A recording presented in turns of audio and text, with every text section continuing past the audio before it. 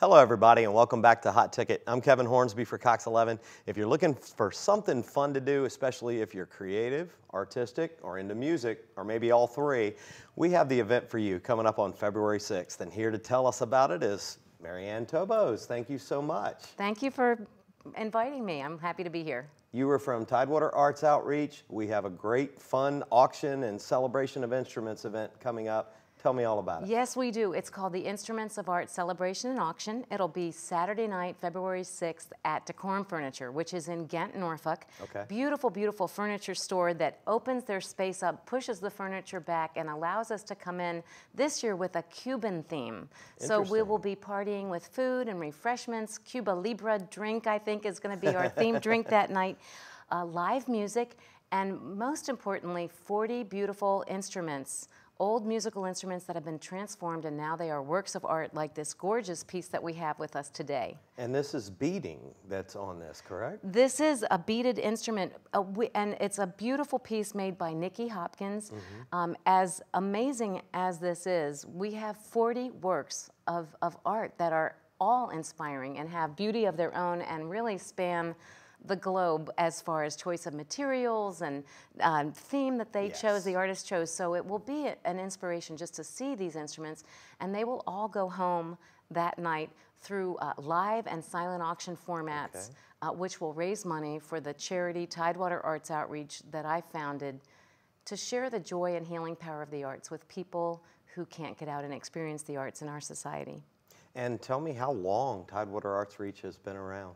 Tidewater Arts Outreach started in 2004, and this auction actually has been happening for about 7 years. Okay. Just to go back to this artwork, I'm just amazed at the quality of artwork that we will have for display, and very humbled by the fact that dozens of artists have chosen to spend their time and their talents to create these beautiful works. It tells me that this mission that we have of bringing the arts to those who are underserved in our community really resonates with our arts community. So I'm very, very inspired by these gifts that these artists have brought. Yes. We, at Tidewater Arts Outreach, we use all of the arts. We use poetry and drama and dance and songwriting and singing to help people who have special needs and who are in crisis or in congregate care settings like assisted living facilities and hospitals and shelters. We use our artists, community artists, to go and connect with them and share art with them, meaningful arts experience, like moms and kids power bead bracelet making at a crisis shelter. And those power beads had words of hope and words of resilience. And so, or songwriting with kids who are in crisis situation, and the process of writing a song about how I'm gonna get up, and how the colors of the rainbow and diversity is a beautiful thing that I want to embrace in my life. This affirming, encouraging kind of programming allows people in crisis and people with special needs to really connect, and to experience wellness and get to that next level of wellness in their lives. Now, if someone wants to get involved with the Arts Outreach in general, what should they do? Maybe hit the Facebook page? Sure. We've got a website and we've got a Facebook page. We've got a lot of resources on Pinterest, and we send out things on Instagram so people can connect through a variety of social media. But our calendar of programs, for instance, is on our website, and we've also published that on messages through Facebook, but the website's a great place to go.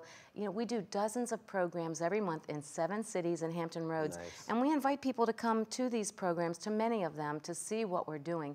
And of particular interest for those visitations are the programs that we do with the elderly. Okay. And we serve many, many elderly. We serve thousands of people every year, but I'd say about 4,000 or 5,000 elderly people in dozens of nursing homes and assisted living facilities. They need visitors. They thrive on that, so we want people to come and visit. Now we have just a moment left. Talk a little bit about how maybe wintertime would be perfect to get out and do this. You're not outside doing a lot of things. It gets dark early, so this has got to be a great, way to come get your feet wet and get a taste of the arts. It's true. Not only our programs where we want people to come and we want them to paint with the people that we serve, or sing, or dance, or create poetry, People can, people in the community are invited to engage in all of that with us. But this February 6th event is a great time, we think, to get out and celebrate with us in a fun way with some dancing, live music, food, and libations, all going toward a great cause. Marianne, we are out of time. I could sit here and talk to you about this and this great instrument all afternoon, but thank you so much for being here and sharing this information with us. Thank you very much, Kevin. Visit the website and check out this great event on February 6th. For Hot Ticket, I'm Kevin Hornsby.